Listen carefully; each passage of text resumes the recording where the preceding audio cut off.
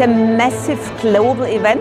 COP28. The COP28. COP28. COP28. COP28. COP28. The highlight of COP is about so many people coming together and really also trying hard to find solutions. Data, analytics and AI is actually part of the solution to fight the climate change. After 28 COP, we all know that the climate crisis is going to affect us all. So COPs are no longer about just diplomacy or the negotiations. It's really about what everyone is doing.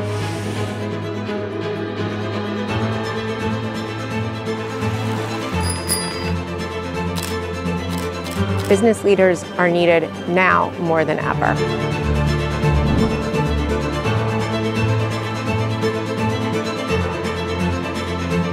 The data that we can collect from SAP is very important for us. People have to take the advantage of this data in order to control the emissions of carbon.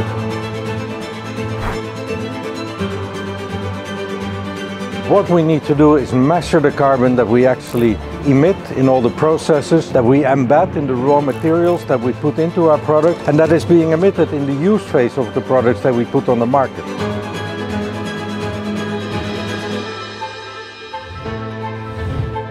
For SAP customers, what I really hope they take away is that there is action they can take now with our technology, right? Bringing in the green ledger capabilities as part of our cloud ERP, bringing in Scope 3 emissions through the B2B network, but also now applying AI.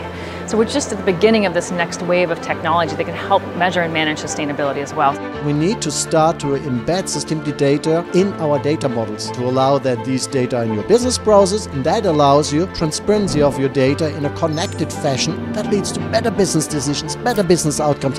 That leads to ensuring your long-term success as a company.